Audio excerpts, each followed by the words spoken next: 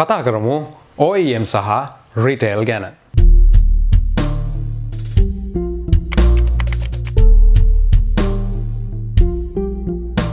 ඔයගොල්ලෝ සාදරයෙන් පිළිගන්නවා තවත් වීඩියෝ එකකට. අද අපි කතා කරන්න යන්නේ OEM සහ retail ගැන. ඉතින් ඔයගොල්ලෝ මේ වචන දෙක සාමාන්‍යයෙන් කම්පියුටර් පාවිච්චි කරන කට්ටිය හැටියට යම්කිසි අවස්ථාවකදී අහලා ඇති. ඉතින් සාමාන්‍යයෙන් අපිට මේක හුඟක්ම අහන්න ලැබෙන්නේ ඒ වගේම මම මීට කලින් මේ වචන පාවිච්චි කරා නම් ඒ පාවිච්චි කරේ අපි Windows මිලදී ගන්න හැටි ගැන කතා කරන්න. ඉතින් මෙතනදී software සහ hardware කියන දෙකම retail සහ OEM version විදිහට අපිට market එකෙන් ලබා ගන්න පුළුවන්. ඉතින් මේ දෙකේ වෙනස මොකක්ද කියන එක තමයි ගොඩක් දෙනෙකුට තිබ්බ ප්‍රශ්නේ. ඉතින් මම හිතුවා මේක ගොඩක් සරලව පැහැදිලි කරන්න මේක ගැන නැවත ගැටලුවක් ඇති නොවන විදිහට. retail version එකක් කියලා කියන්නේ සාමාන්‍යයෙන් manufacturer කෙනෙක් කවුරුහරි නිෂ්පාදකයෙක් තමන්ගේ නිෂ්පාදනයක් අපි හිතමු graphic card එකක් කියලා මේක නිෂ්පාදනය කරලා මේකට ලස්සන packaging එකක් එක්ක මේකට අවශ්‍ය කරන අනෙත් components අපි හිතමු power adapters ඒ වගේම VGA adapters display adapters මේ වගේ දේවල් එක්ක manuals ඒ වගේම driver CDs වගේ දේවල් දාලා pack කරලා මේ ලොකු box ship කරලා ඊට පස්සේ ඒක distribution network එක කරහා විකුණලා ඒකේ අවුරුදු 2ක් හරි 3ක් හරි යනකම් warranty එකකට පවා වග කියන විදිහට manufacturer යම් දෙයක් විකුණනවා නම් ඒකට අපි කියනවා retail version එකක් කියලා. ඉතින් software වලදීත් මේක ඒ විදිහමයි. අපි හිතමු උදාහරණයක් විදිහට අපි Windows 10 එක ගන්නවා නම් එතනදී Microsoft සමාගම මේක දැන් ගොඩක් වෙලාවට අපිට physical DVD එකක් එන්නේ නැහැ. online download කරගන්න පුළුවන් නිසා. නමුත් retail version එකේදී ඔයගොල්ලන්ට අනිවාර්යයෙන්ම ගොඩක් වෙලාවට DVD එකක් එක්ක serial number එක සහ tech support එක සහ ඒ අවශ්‍ය කරන අදාළ කාලය තුලදී updates මේ හැම දෙයක්ම ඔයාට ලැබෙනවා. ඉතින් මේක තමයි retail version එක කියලා කියන්නේ.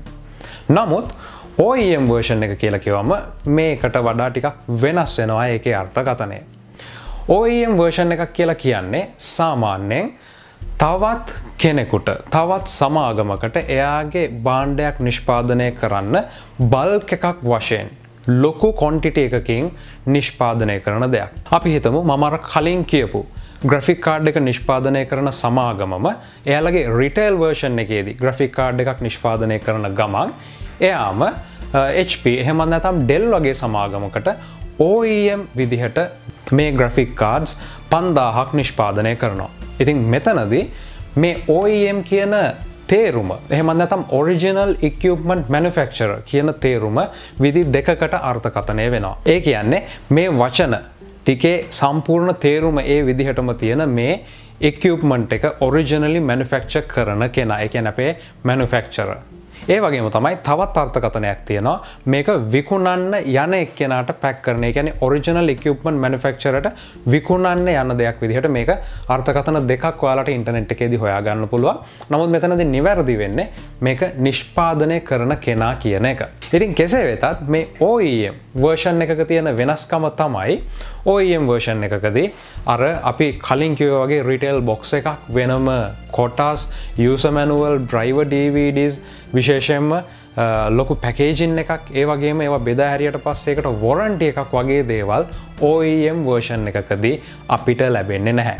මේකට හේතුව තමයි අපි අර කලින් කියපු graphic card එකම නිෂ්පාදනය කරන කෙනා මේකෙන් quantity එක 5000ක් නිෂ්පාදනය කරන්නේ Dell සමාගමේ හදන desktop එකකට දාන්න නම් ඔවුන් එතනදී වෙන වෙනම retail packaging එකක් හදලා වෙනම කොටස් එකකට දාන්න අවශ්‍ය නැහැ. ඉතින් මෙතනදී සම්පූර්ණයෙන්ම ඒ ප්‍රොඩක්ට් එක බ්‍රෑන්ඩින් කිසිම දෙයක් නැතුව නිෂ්පාදනය කරලා බල්ක් එකක් විදිහට බොහොම සරල packaging එකක් white box එකක් එහෙම නැත්නම් grey box එකක් එහෙම නැත්නම් OEM version එකක් බොහොම සරලව ඒක විතරක් pack කරලා අර quantity එක ඒ විදිහටම ship කරනවා අදාළ device එක අවශ්‍ය කරන සමාගමට. ඉතින් මෙතනදී අදාළ සමාගම මේ එන දේවල් ඒ කියන්නේ කිසිම වෙනසක් නැති නමුත් branding එකක් විශේෂයෙන්ම නැති මේ කොටස් ටික තමන්ගේ දේවල් වලදී තමන්ගේ products වලට පාවිච්චි කරනවා. මෙතනදී තියෙන ලොකුම වෙනස්කම තමයි OEM version එකක් අදාළ manufacturer කරලා දෙවැනියට ඒ කියන්නේ දෙවෙනි නිෂ්පාදනය කරන කෙනාට දුන්නට පස්සේ ඒකේ warranty එක ඒකේ තියෙන අනෙකුත් දේවල් විශේෂයෙන්ම ඒකේ අවශ්‍ය කරන අනිත් කනෙක්ටර්ස් ඒ හැම දෙයකටම වග කියන්න අවශ්‍ය වෙන්නේ මේ දෙවෙනියට එක මිලදී ගන්න Dell හරි එහෙම නැත්නම් HP හරි ඒ වගේ සමාගමක්. ඉතින් මේ විදිහට ලොකු quantity එකක් ගන්න සමාගම් වලට සමහර විට මේක අතිරික්තයක් බවට පත් වෙනවා. සමහර විට ඒගොල්ලන්ට අවශ්‍ය කරන quantity එකට වඩා ගාණක් ඒගොල්ලන්ට agreement එක අනුව ගන්න වෙනවා. එහෙමත් නැත්නම් ඒගොල්ලෝ හිතන තරම් ගාණක් ඒගොල්ලන්ට විකුණ ගන්න බැරි වෙන හින්දා excess එකක් ඉතුරු වෙන්න පුළුවන්. ඉතින් මේ මොන හරි විදිහකින් මේ OEM parts ඉතුරු වුණාට පස්සේ මේවා වෙළඳ පොළට එනවා. ඉතින් මේ නිසා තමයි සාමාන්‍යයෙන් අපි retail version එකක් විදිහට ගන්න CPU එකක්, graphic card එකක්, motherboard එකක්, විශේෂයෙන්ම software වගේ දේවල් වලට වඩා 25%ක් එහෙම නැත්නම් 50%ක විතර මිල අඩුවීමක් තියෙන්නේ OEM එහෙම නැත්නම් original equipment manufacturer කියලා එන parts වල. මේකට ප්‍රධාන හේතුව තමයි මම කලින් කිව්වා වගේ මේ වලදී warranty එක ගැන කිසිම බැඳීමක් අදාළ මව් සමාගමට ප්‍රධාන නිෂ්පාදකයාට නැහැ. ඒ වගේම ඒවට retail packaging එකක් නැහැ. මේ නිසා shipping වලදී cost එක ගොඩක් අඩුයි. මොකද අපි හිතමු container එකක එවන්න පුළුවන් retail boxes 1000ක් නම් අපිට මේ විදිහේ OEM version එකකදී ඊට වඩා සෑහෙන එවන්න පුළුවන්. මොකද packaging හැම දෙයක්ම අඩු නිසා. ඉතින් මේ වගේ ගොඩක් දේවල් එක්ක මේ OEM version එක අපි market එකේදී යම් කිසි විදිහකට අපිට ගන්න පුළුවන් නම් ගොඩක් මිල අඩුවට තමයි හම්බ වෙන්නේ. ඉතින් දැන් අපි යමු software ගැන එහෙම නැත්නම් Windows ගැන කතා කරන්න.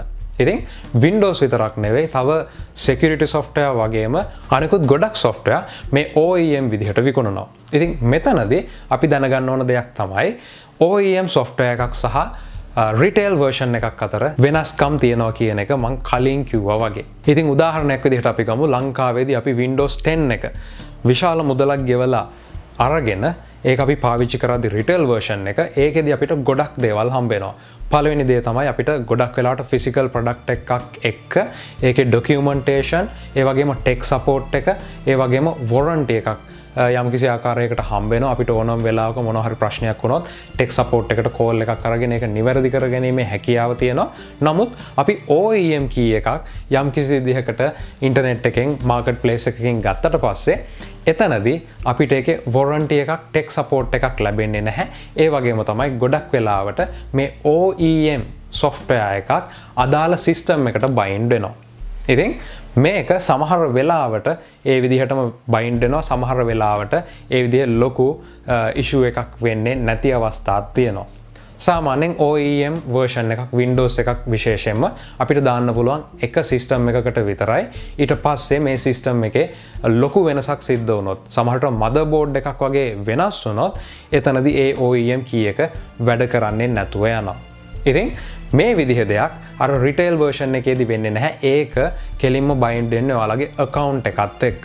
ඉතින් ඒක ඔයාලට PC එකෙන් PC එකට ගොඩක් වෙලාවට මාරු කරන්න පුළුවන්. නමුත් OEM version එක ගොඩක් තැන්වල සඳහන් කරලා තියෙන්නේ motherboard එකත් එක්ක bind වෙනවා කියලා. ඒකේ තියෙන combination එකක් එක්ක special code එකක් generate කරලා Microsoft servers වලට register වෙන කතන්දරයක්. ඉතින් ඊළඟට තියෙන ප්‍රශ්නේ තමයි මේ OEM parts ඒ කියන්නේ මේ අනිත් company වලට හදන එහෙම නැත්නම් නිකුත් කරන license keys අපිට ඒ කියන්නේ normal end user කෙනෙකුට පාවිච්චි කරන්න පුළුවන්ද කියන එක.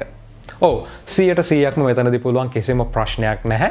නමුත් මෙතනදී තියෙන දේ තමයි විශේෂයෙන්ම අපි hardware එකක් අපි හිතමු CPU එකක් නම් ගන්නෙ ඒකේ එන heat sinks අනිත් packaging කිසිම දෙයක් එන්නේ නැහැ. graphic card එකක් නම් එන්නේ ඒකෙදි packaging එකක් කිසිම දෙයක් එන්නේ නැහැ. card එක විතරයි එන්නේ. motherboard එකක් නම් එන්නේ ගොඩක් වෙලාවට ඒකේ branding කිසිම දෙයක් නැහැ. මේ වගේ වෙනස්කම් ටිකක් තියෙනවා.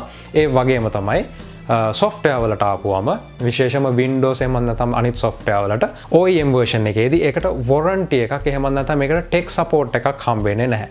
ඉතින් ඔයා OEM Windows key එකක් ගන්නවා නම් එතනදී ඒ version එකේ responsibility එක එන්නේ ඔයාට. ඒ කියන්නේ ඒකේ මොනවා හරි ගැටලුවක් ආවොත් ඒක ගැන වග කියන්න වෙන්නේ ඔයාට කියන එක තමයි එතනින් කියන්නේ. මේ හරහා තමයි ගොඩක් වෙලාවට මිල අඩු වෙන්නේ මේ බැඳීම. එහෙම නැත්නම් warranty වගේ දේවල් සහ tech support වගේ දේවල් කපා හැරලා කෙලින්ම අදාළ software එක හෝ hardware එක තවත් පුද්ගලයෙකුට OEM කියන එක හරහා විකිණීමේ. ඉතින් මං හිතනවා ඔයගලන්ට OEM සහ retail කියන එකේ වෙනස තේරෙන්න ඇති කියලා. ප්‍රශ්න තියෙනවා නම් පල්ලෙහා comment section එකේ දාන්න.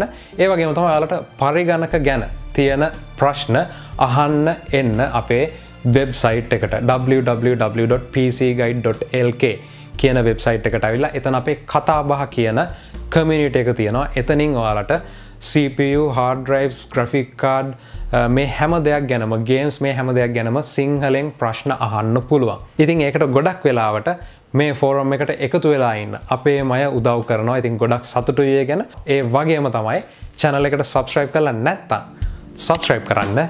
හම්බෙමු තවත් වීඩියෝ එකකින්.